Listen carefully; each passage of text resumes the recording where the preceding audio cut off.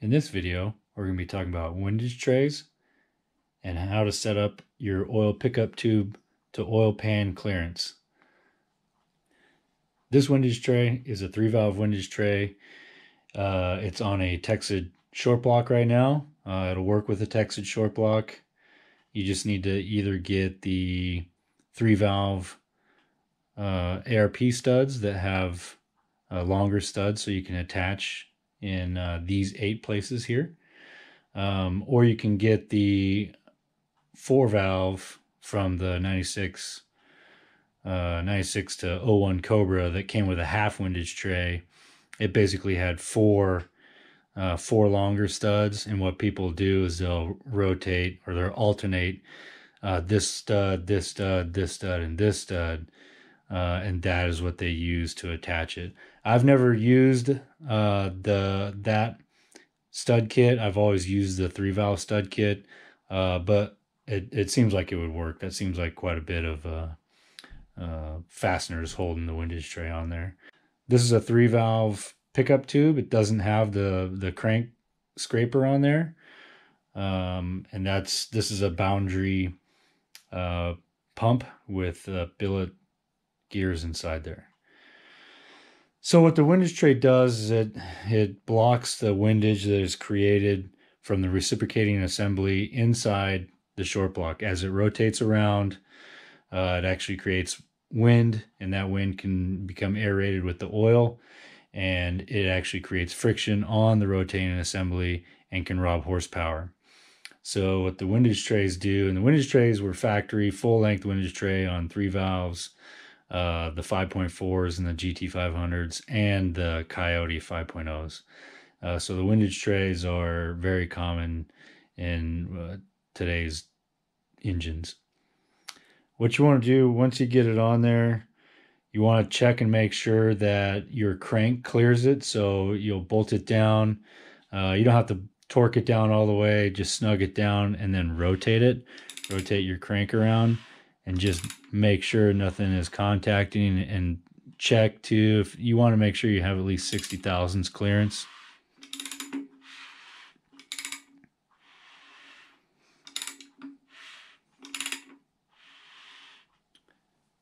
This is the Moroso fully fabricated oil pan for 4.6s and 5.4s. There's the part number. But this is a great oil pan. It's got thick flanges on the top, bolting it down. Drain provisions. It's got for temperature, and on the front of it, it also has for supercharger drain back.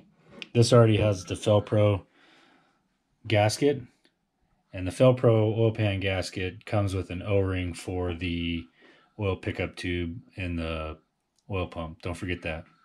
Okay, so now that we've gone over a little bit of the parts that we've got on this engine block, the 2 items you need to check clearance are a little bit of Play-Doh and a dial indicator. Roll the Play-Doh up into a little ball.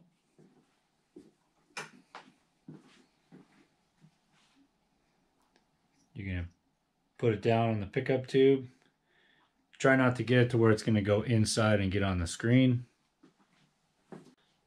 And now you put your oil pan down on the block with the gasket. Make sure you got your gasket on there. Put a little bit of downforce.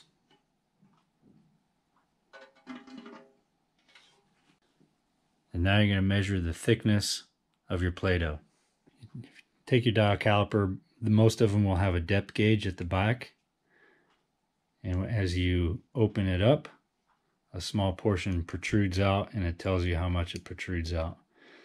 So that's what I use to push through the Play-Doh to get a good reading.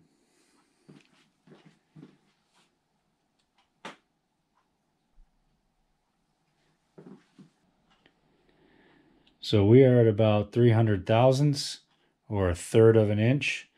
The ideal space that you would want to see is 1/4 of an inch to 3 0.3 of an inch, or 0.250 to 0.400 roughly. I'll go up to 0.400.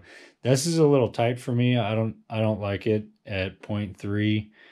So what I'm going to do is I'm going to take this out, and I'm going to take a washer off from the hex spacer, and that'll lower the hex spacer and lower the intake tube down about 50 thousandths, and it'll put us about 350 thousandths clearance, hopefully, which is where I'd like this to be.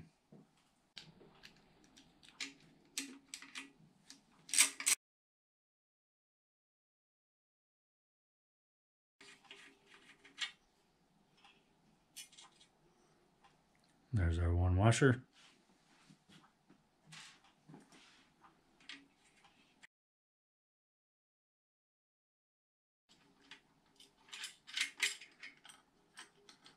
So the problem we're having now is the stud protrudes through the hex washer so far that the screw is bottoming out. So I'm going to take that washer that we took from underneath the hex, and I'm going to put it on top of this screw so it creates more space. So now I got two washers on the top.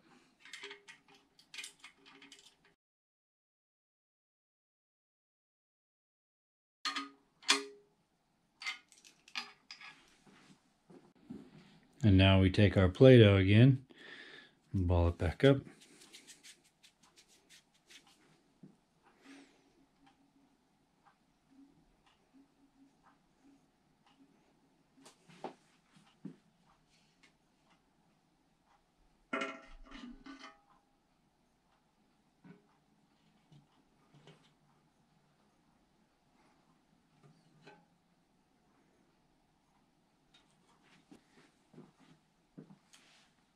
Take our measurement again.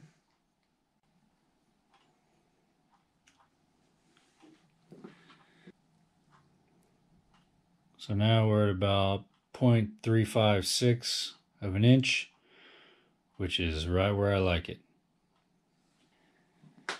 And now you can go through and torque everything down, make sure you clean any residue off, make sure you didn't get any Play-Doh inside your oil pickup on the screen or anything like that. We want to make sure everything's torqued. These are torqued to about 90 inch-pounds. The small oil pickup tubes in the front, don't quote me on that, but it's about 90 inch-pounds. And this back one is 20 foot-pounds. So they're not super tight in there, but it's not a bad idea to put some Loctite on there as well, just to make sure that nothing backs out. Thanks for watching. Let me know if you have any questions about what I've gone over, and in the comments below, and make sure and subscribe. I'm going to be doing more videos.